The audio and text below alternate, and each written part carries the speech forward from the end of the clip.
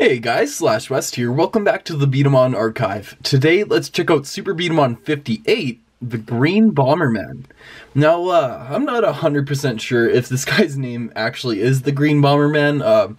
I'm pretty sure, according to the wiki, it is Green Bomberman, and, well, he's a Green Bomberman, so let's call him the Green Bomberman. Anyways, this is a pretty simple beat-em-on, not a whole lot to get onto here, so let's just jump right into the box here.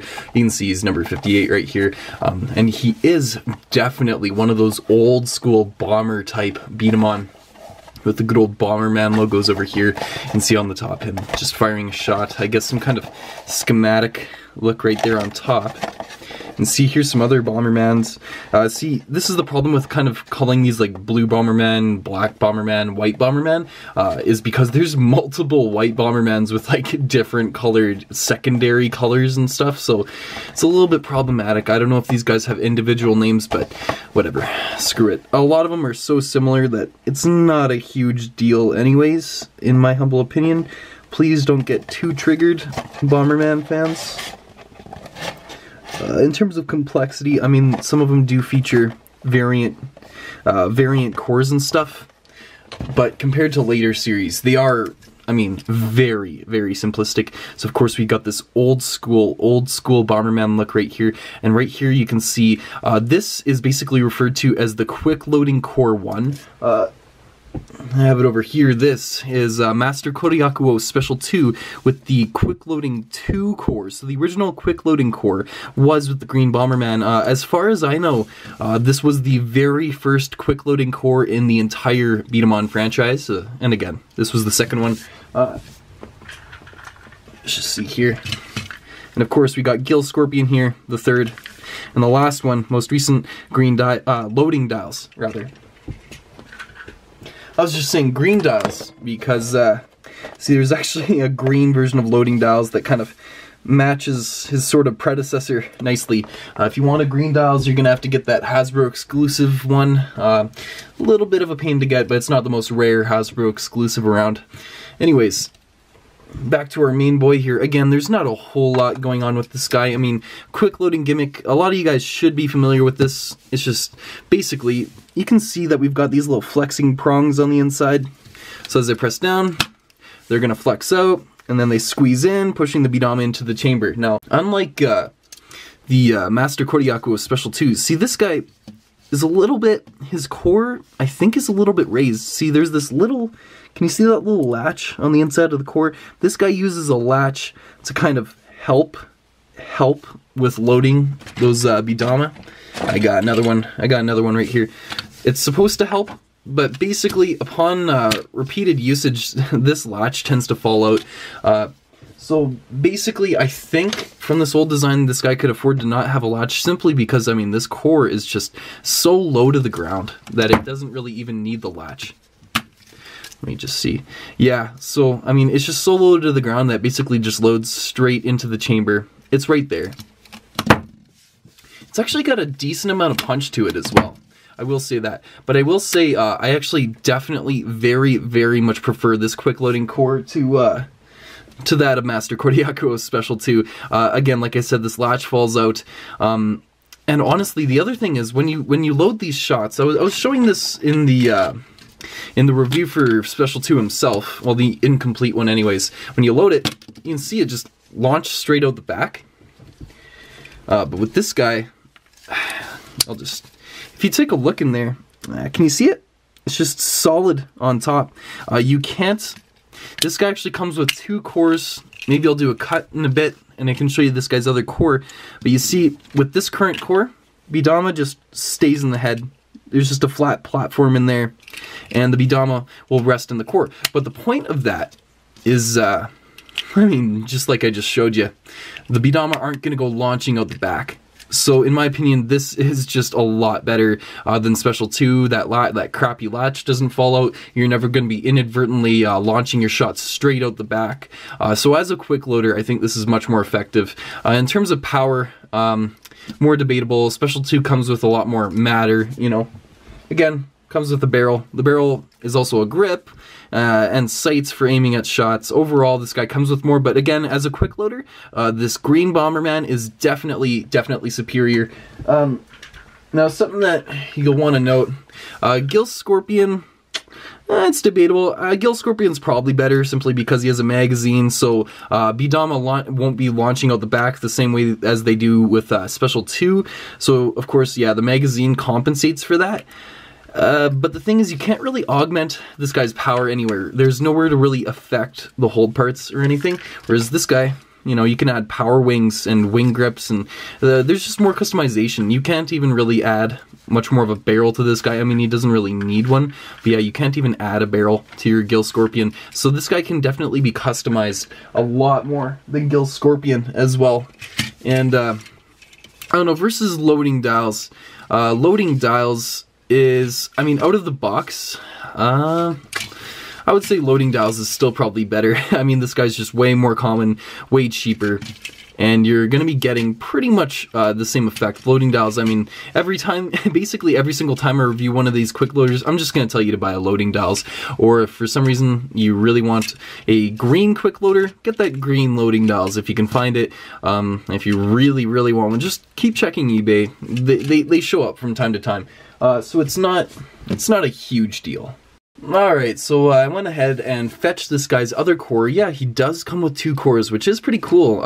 If you take a look at the top here, you can see that it obviously allows for just normal B-Daman to just go right through the top rather than the bottom if you just want to use this guy as a conventional B-Daman, which I actually really like. And see, part of that, I mean, it makes a lot more sense now, because you guys might have been asking yourselves, you know, why would you have a back hatch if there's, I mean, you know, if the B-Daman can't really load. I mean, I guess what's interesting is you can just straight up store a B-Daman in here, right? So, I mean, that's pretty nifty. No point in really locking it in. You might also notice that I'm missing this one rubber peg. I actually got this guy secondhand, pre-built, but I mean, the stickers were all still on the sheet. All the parts were there, except for that one little rubber bit. Now, it is actually kind of nice. I mean, that provides a nice bit of stability, and something that these rubber bits of friction are something that's pretty much lost on most newer releases. I can't think of a whole bunch of new B-Daman that actually have rubber that's really meant to hold the base in place. Again, it's just not a very common thing anymore, and I think in terms of stability, I guess you do want some mobility in new games, so this rubber really doesn't do a whole lot, but it's still something interesting. I like it. You can get a similar effect. There's these little rubber bases that you can get to put on the bottom of OS gear to get a similar effect. I don't think it gets you a whole lot, but it's an interesting thing. Anyways, let's just quickly, I'll just show you the process. I just peg the legs off like that, and you take off the arms, and when you take these little ball pieces off, you can see that allows the head to come right off. And of course, we can just take off the trigger and the hold parts, and you can see the hold parts, they go around the outside rather than through holes. I'm not sure if I pointed that out with a previous Bomberman, but it's a little bit interesting that the hold parts just go around rather than on the inside. But yeah, then you can just, you know, reattach to the normal core. And then these little, I don't know what to call these, hands, arms, balls, I don't know, whatever you guys want to call these things. Oh, it's an alternate pair of feet that I had. I don't know. Oh, yeah.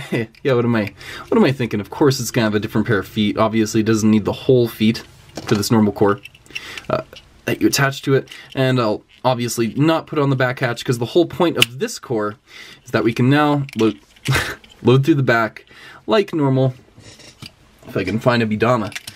Yeah, so we can just load through the back like normal and use this guy as a normal B-Daman. So I think it is pretty cool that they, you know, didn't chintz out and they gave you an extra core so that you could do that.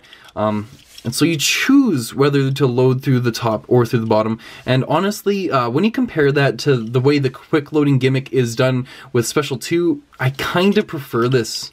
I mean, like I said, it's just super annoying when you're loading those shots and they just launch right out the back. It makes the quick loading gimmick kind of redundant, whereas with this, it feels like, you know, you're meant to use it like that. In my opinion, it's actually pretty comfortable to use with this guy.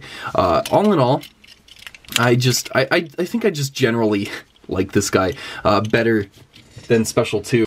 Now, let's just move this stuff out of the way and do some quick power tests with the Beast BV. See, we got 2.59, and that is actually pretty solid. If you're familiar with most B-Daman, I mean, for the size of this guy, that's pretty solid and really, really consistent.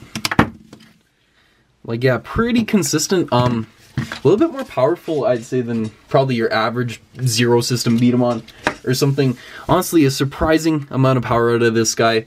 And, of course, just like, I don't know if I mentioned this. Oh, yeah, I did. I think I mentioned this in the Fighting Phoenix review and in the Battle Phoenix review.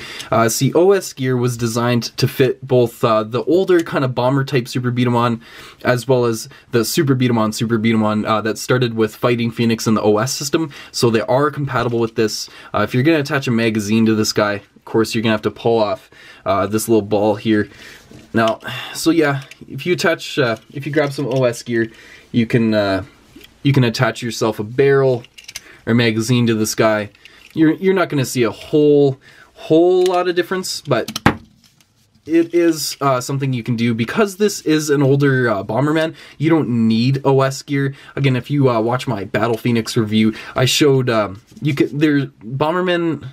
since they all had the same mold of core, they didn't need OS gear, so you could just attach the barrels and magazines directly to these guys without any OS gear needed. And, I mean, I've just got some B-Daman strewn about, so just threw a barrel on this guy. Of course, throwing a magazine on this guy really isn't going to do much, so let's just go ahead and just snipe out a few targets with this guy, just for fun. So you can see, sometimes the quick loader can have a bit of trouble connecting, but I think the real main problem that I have with that is because this is a foam setup, right? You need some solid pushback. On from the ground surface to actually get much usage out of this core, right? So I can see that even with this gear on, you get a bit more resistance, but honestly, I found that a lot less painful to use than Special 2. Again, if you watch that review, that latch just fell right out like crazy.